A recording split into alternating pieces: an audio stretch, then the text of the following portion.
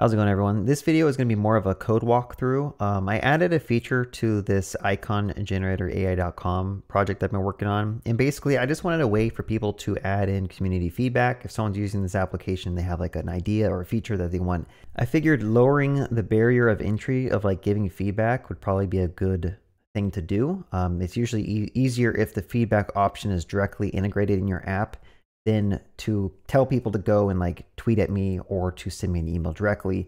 So if you go to feedback here, there's community feedback, and you can go here and you can actually add in some suggestions. Some people just kind of put little messages here. Some people say, you know, the image quality is bad, stuff like that. Some of these are by me, and I was just kind of testing the waters to see if people upvote these. And what you can actually do is you can come to any of these features and click on the heart, and it's going to mark that as upvoted. And it's going to resort this page for you based on what you voted on, right? So if I were to undo that one, it'll unsort and go back down here. Okay, so I'm going to walk you through how I did that.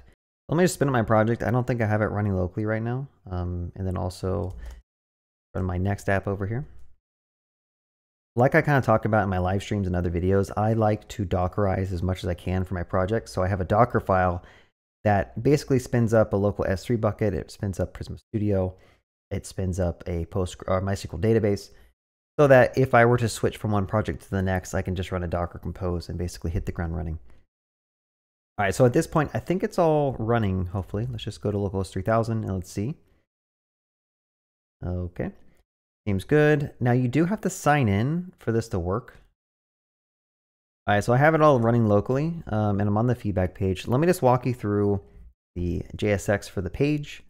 Again, I'm still using the pages directory next, which I think it's fine to use. I know the app router is now stable, but I think people have still run into issues with it and they don't really like it as much. Some people really like it. At some point I will switch over to the app router. I'm just not willing to invest all that time refactoring my code for something that is probably not going to give me that much benefit at this point in time. But let's look at this code. So I have a feedback page, and it's, you know, it's not too complicated, but it has some logic basically. When this page first loads, I'm doing a request to get all the feedback, and that is using a TRPC query endpoint.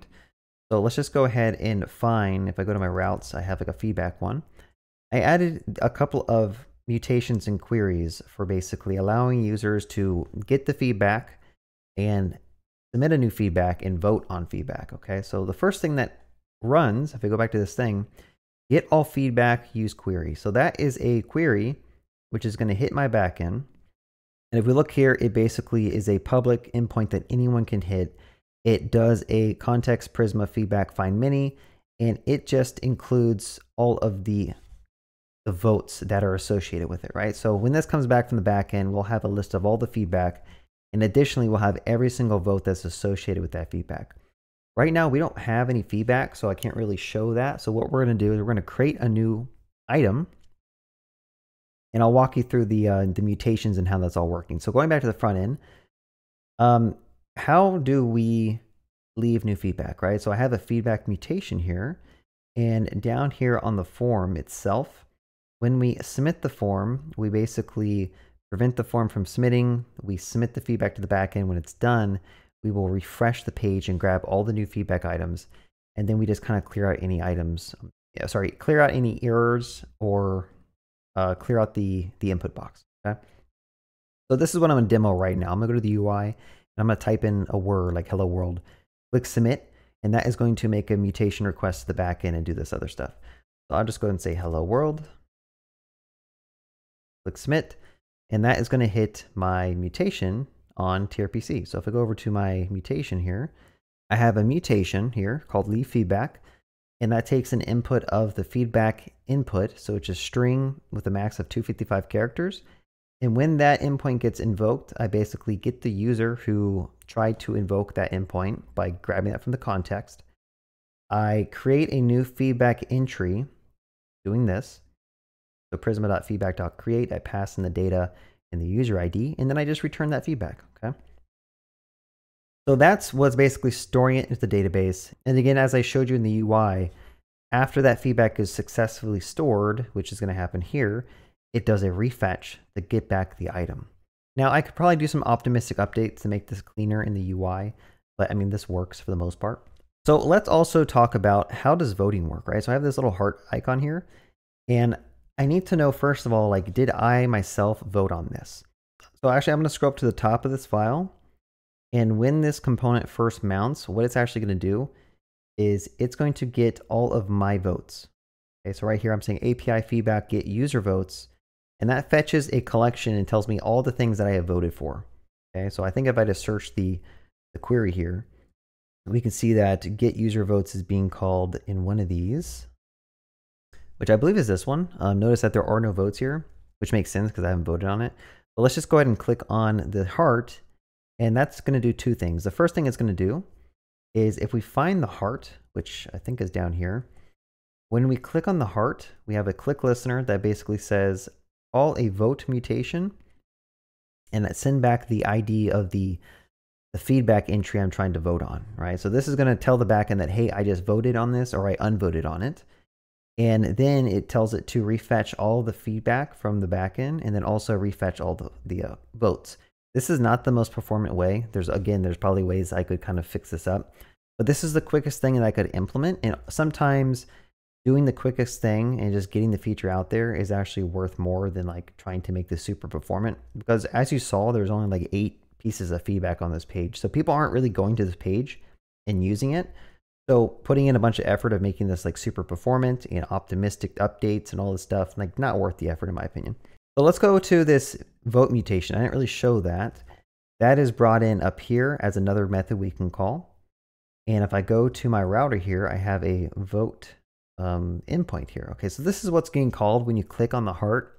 It's either going to vote for it or unvote it. Okay, so based on the ID that you send in, it's going to get your user ID, and then it's going to create a vote based on your user ID and the feedback that you provided.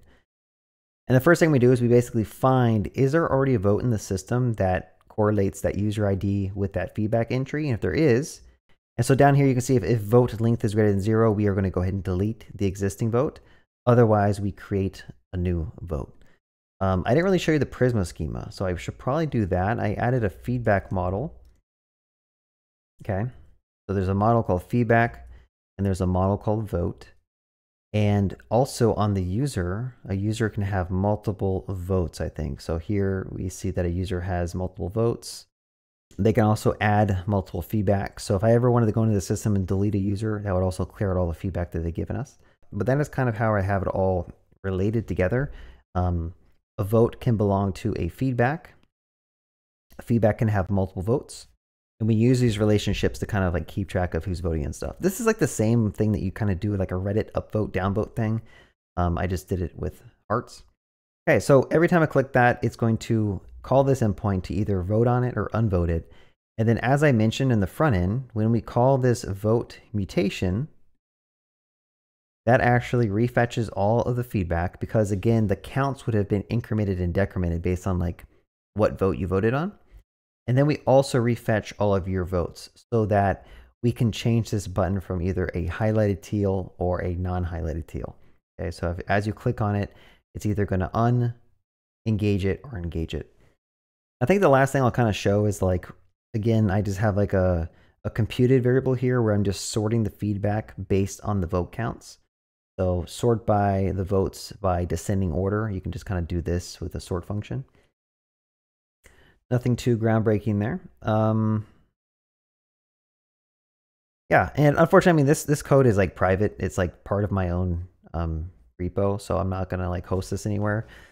At least not yet. Maybe at some point I will make my project public, but I just wanted to kind of share that with you if you guys are kind of curious and like learning more about how to make like a voting system or like upvote feedback system.